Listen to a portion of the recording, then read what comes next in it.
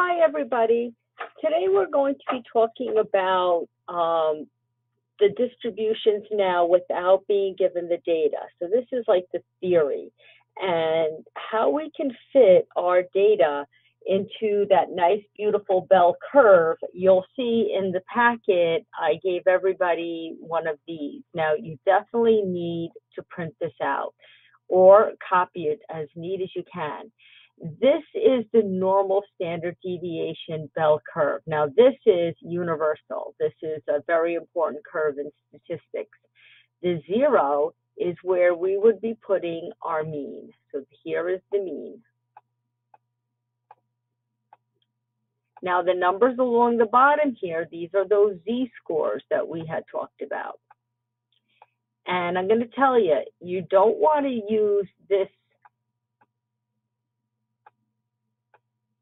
curve for every problem, like to write on. You want to have it out, but you're going to want to draw things out as you go. You don't want to write every problem on this. It would just become too hard to read. So your z-score, notice here they go up by a half a z-score.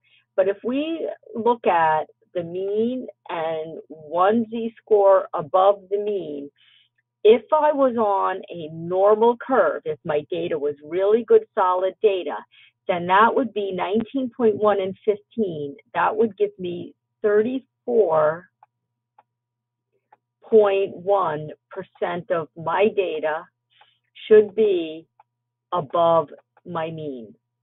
And the same is true if I went down a standard deviation. I should have going down 34.1% of my data. Now, if I had really, really super good data, what that does is that gives me, and I'm just going to use my highlighter here, that gives me if I talk about my data within one standard deviation of the mean,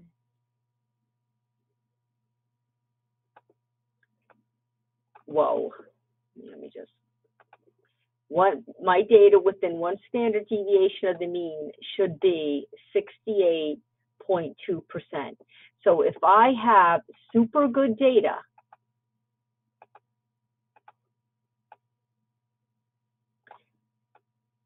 and this again is universal, worldwide, 68, or more precisely, 68.2% of all my data should be within one standard deviation of the mean. So let's write that out. 68.2% of all my data should be within one standard deviation of the mean. Now, if you look here, and if we go out 2 standard deviations, so now so this here would be the mean plus 1 standard deviation. And if I went from here to here, this would be the mean plus 2 standard deviations. Now, we did this on the homework and the work yesterday. But yesterday, we were doing it with the actual data. Now we're going to be doing it with the bell curve and the theory that I have a normal curve. This here would be the mean minus 2 standard deviations.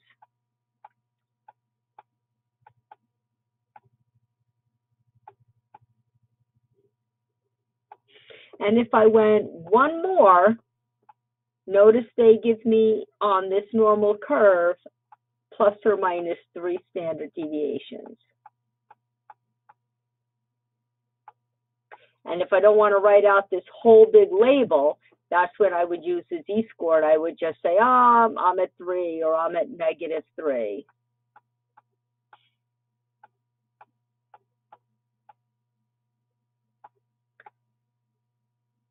These percents are really, really important. Now, if I were to ask you what percent of the data on a normal curve is within 2 standard deviations of the mean, well, that would be here. And if I followed this curve around 2 standard deviations, you're going to find 95% of your data is going to fall within 2 standard deviations of the mean. And that's really important. Let's just write that one down.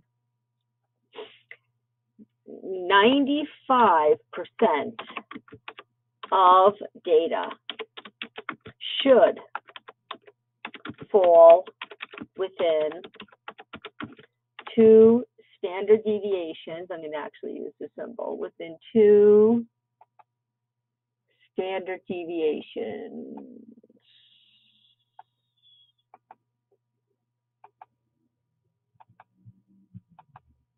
Ah, there you go.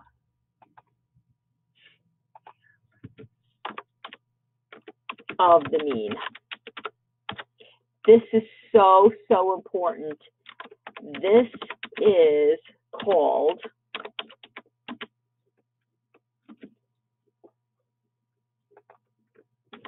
the 95% confidence interval. Now we're going to see this showing up. It's a really big question on Regents exams, the 95% confidence interval. If the data you were given, 95% of it falls within 2 standard deviations of the mean, you could be 95% confident that you have really, really good data. So this is pretty important stuff. Now let's look at the first page. So it says, example 1, for a population that is normally distributed, find the percentage of the population that lies within 1 standard deviation of the mean.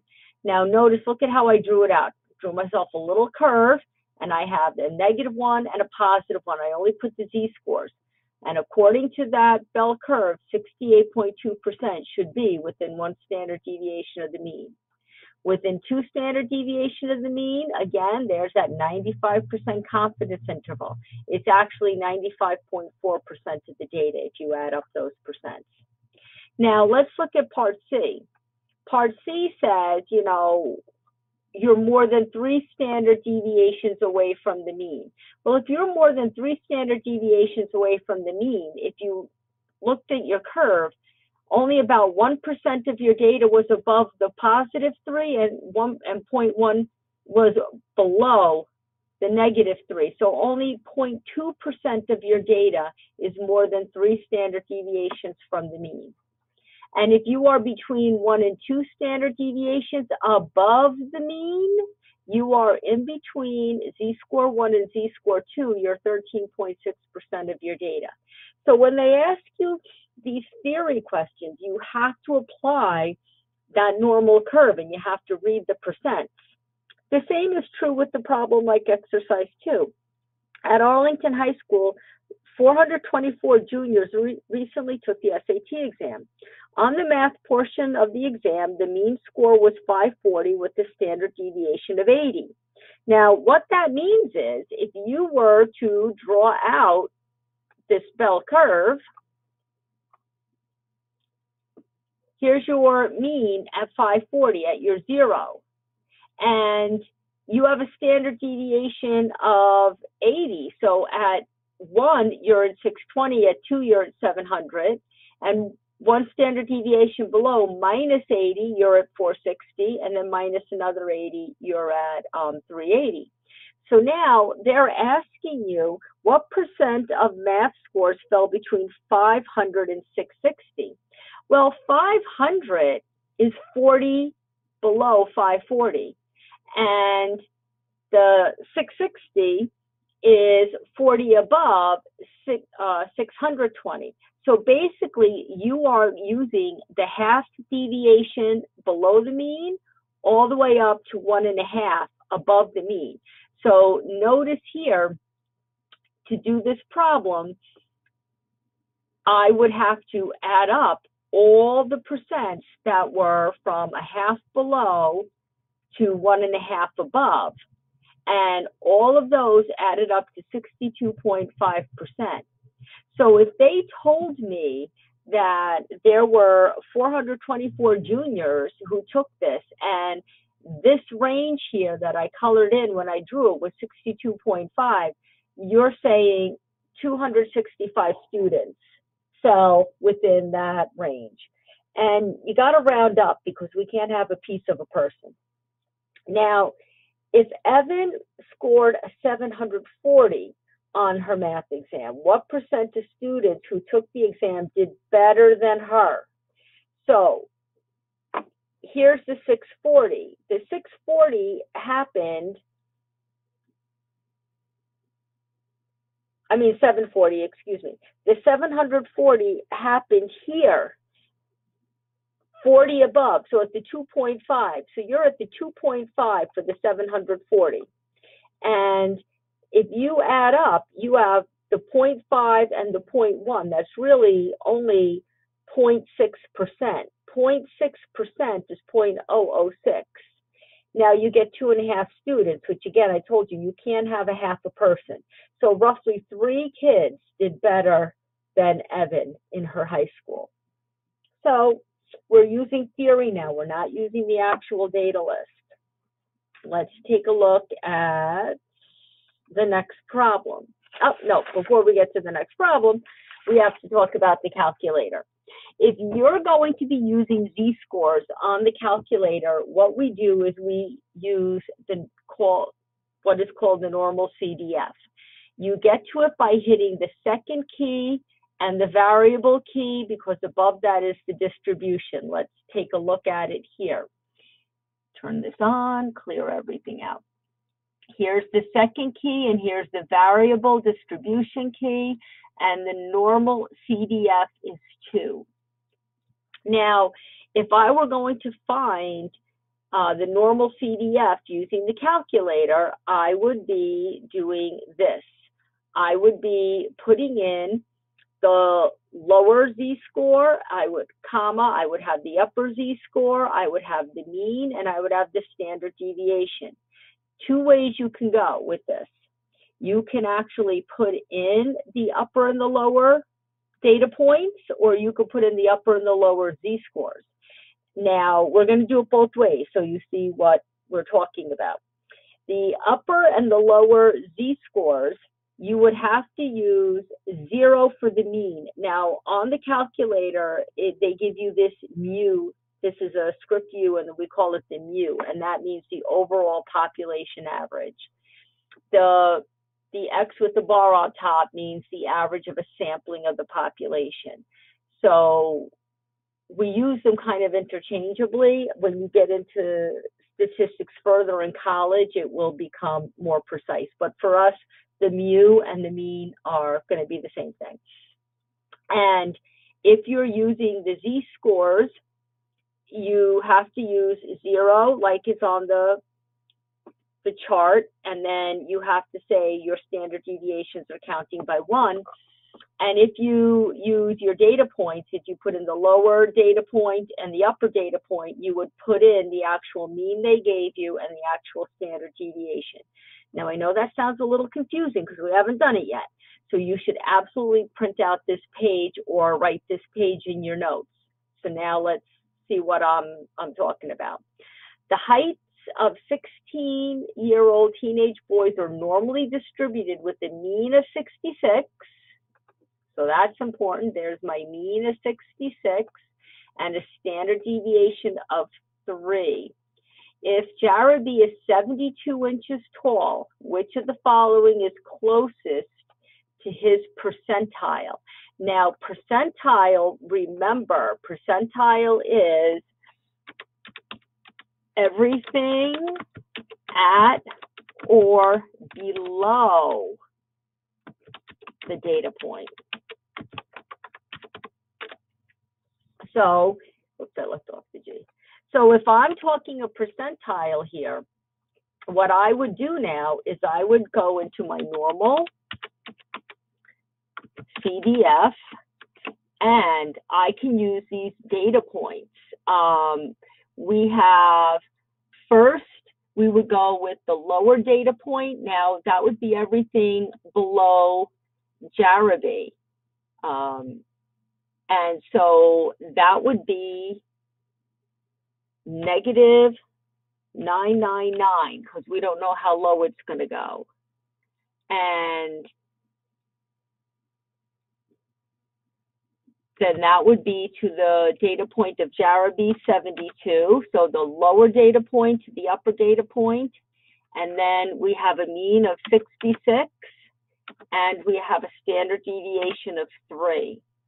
So if we type this in now on the calculator, I had negative 999, because I don't know where I'm stopping. They didn't give me a low end point. They just said percentile, so that means everything lower.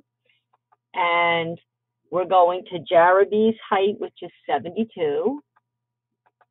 And then we have to put in the mean that they gave us, and then the standard deviation. Now, on a lot of your calculators, you are going to have to type this in. It gives you a nice list. The newer calculators are nicer, and then you just have to hit calculate. And this gives me 97.7. So that rounds to the 98th percentile. So if I'm back to here, so that equals the 98th percentile. And that gives me choice 3.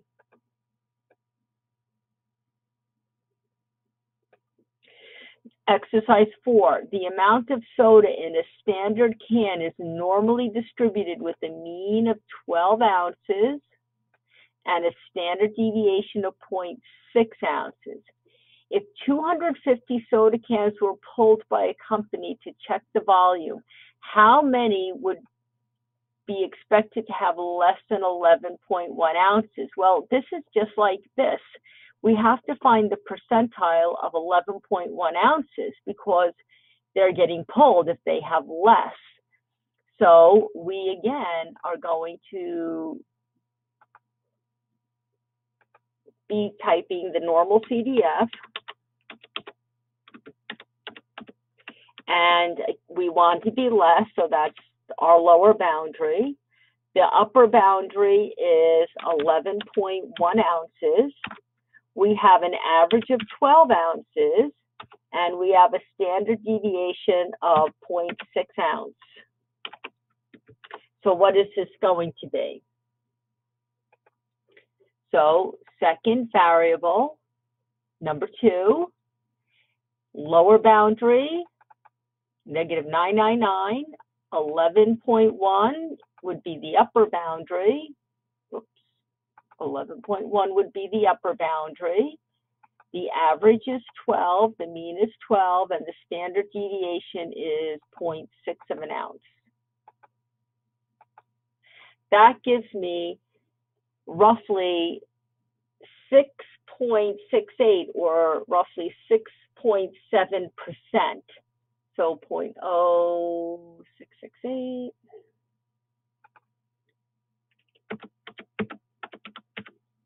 And that would be the percent. So that would now, equal 6.68%. But now they want to know how many of the 250 soda cans would have to be pulled if this were going on. Well, that means now I am going to take 250 and I'm going to multiply by the 0.0668. And let's see what that gives me, because now I have to keep this and I'll just multiply by my 250 on my calculator. That means 16.7, or roughly 17 soda cans. So I'm going to not use the equal, I'm going to use the round because I can't pull 0.7 of a can. Sometimes you just have to use some common sense. And this is the real world. So this would be 17 cans of soda got pulled. So they didn't give us a data list on these two. We had to use the normal curve. Now you get to problem number 5. Oh, they gave us a data list. Well, if they gave us a data list, now we have to go back to what we did. We have to use our calculator. We can't use the normal curve. So important. So let's write this down. When given a data list, we do not use the normal curve. We use the data.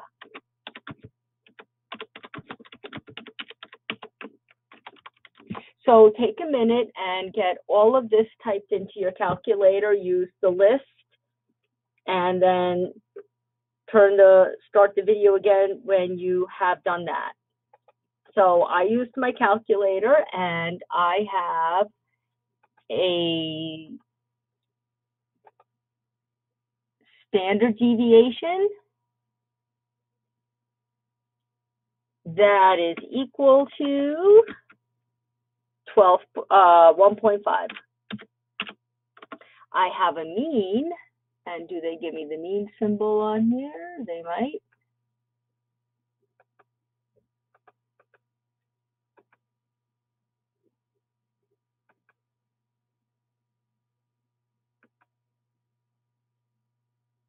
They give me the summation. Do they give me the mean?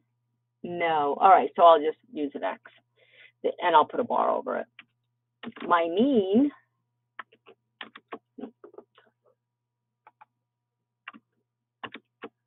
is equal to 12.6. So using that,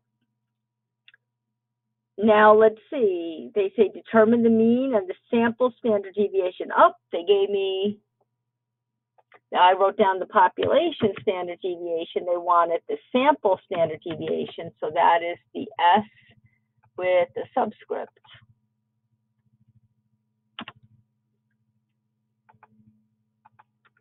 And that equals 1.5 also.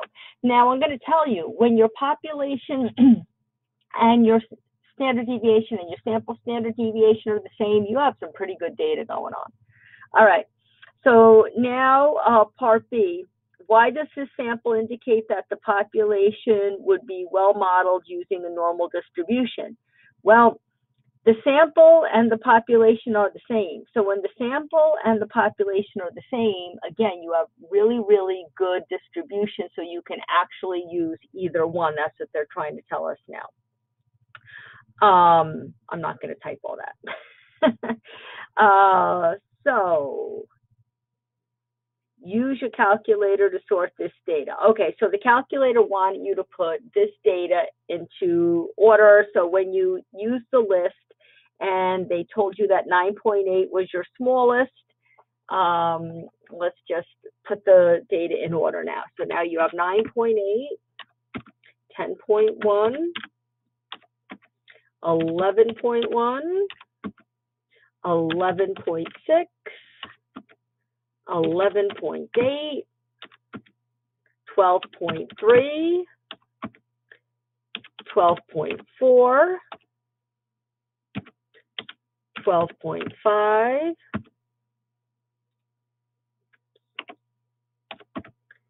12.6, 12.8,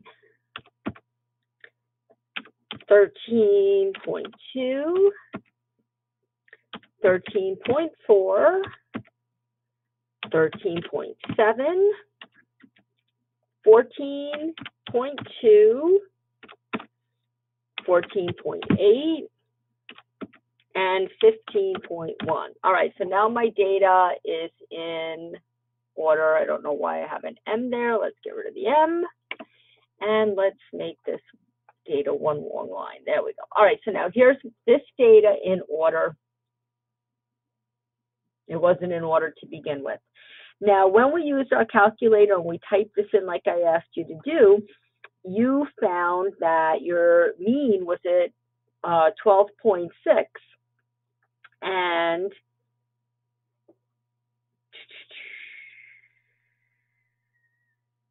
they want to know,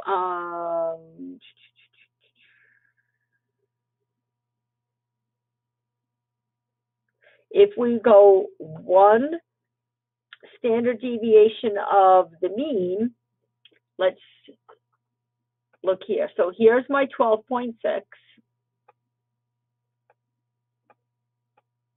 This is the mean that we got from the calculator. And if we add 1.5 to 12.6, we get 14.1. And 14.1 is going to happen here.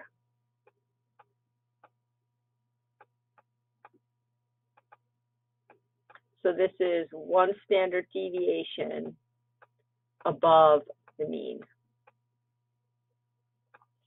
And if we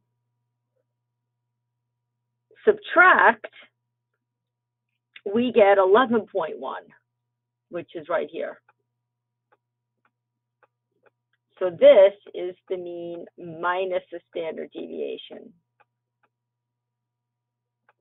So if we want to know how many values this is 1, 2, 3, 4, 5, 6, 7, 8, 9, 10, 11 values fit in this interval of 1 standard deviation.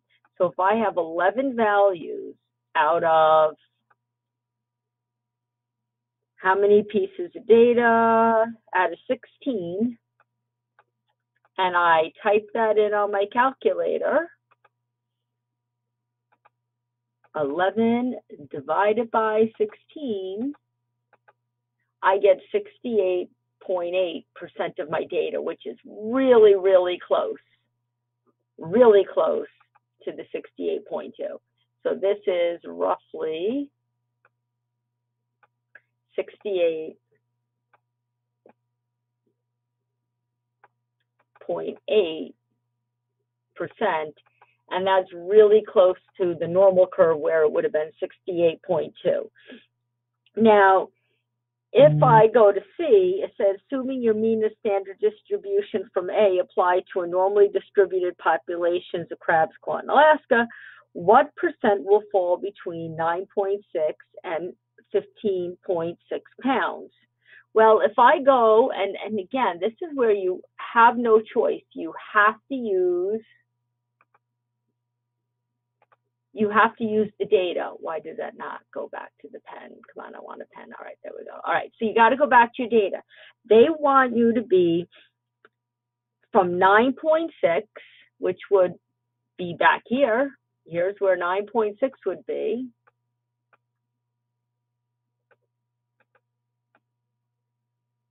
All the way up to 15.6, which would be above. Here's the 15.6. This would be bigger. That's 100% of your data. So what they asked us about in Part C, this was 100% of our data. This was everything.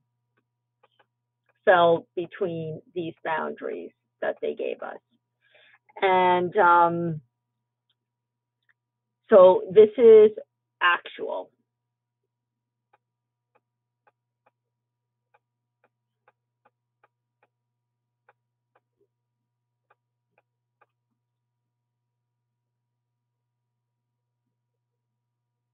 Now, if I were to do the theoretical, if I were to be using the calculator, so I'm going to actually type this because it's too hard to write with a pen. So the theoretical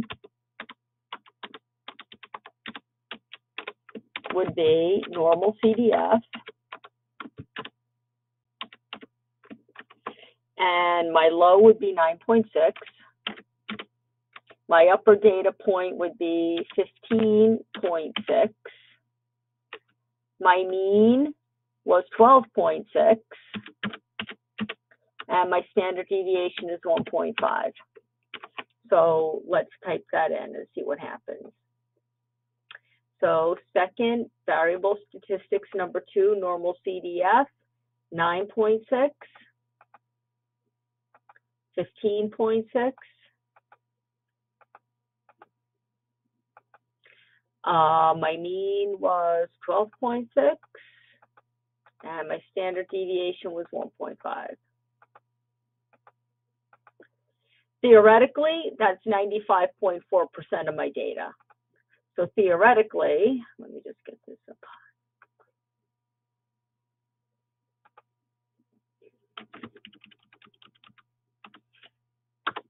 This is 95.4% of my data. So really, it was better to use the actual data. If a fisherman must throw back any crab below 10.4 pounds, approximately what percent of the crab's quote will need to be thrown back if the weights are normally distributed? So again, if we do actual, anything below 10.4 pounds, 1, 2. So for actual here, let me just write. We had 2 out of 16 had to be thrown back. And if we look at that on the calculator, we get 0.125.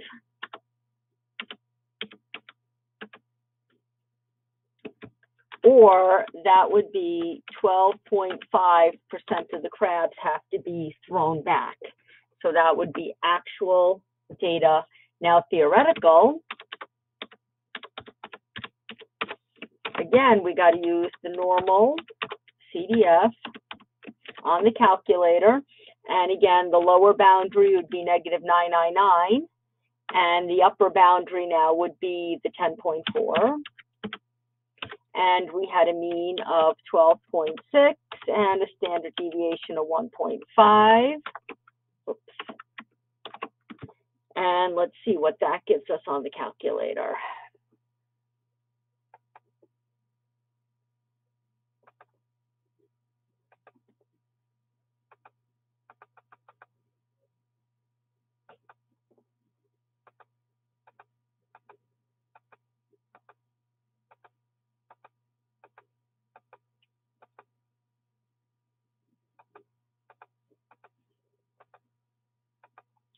And that gives us 7% or 7.1%. So this guy was roughly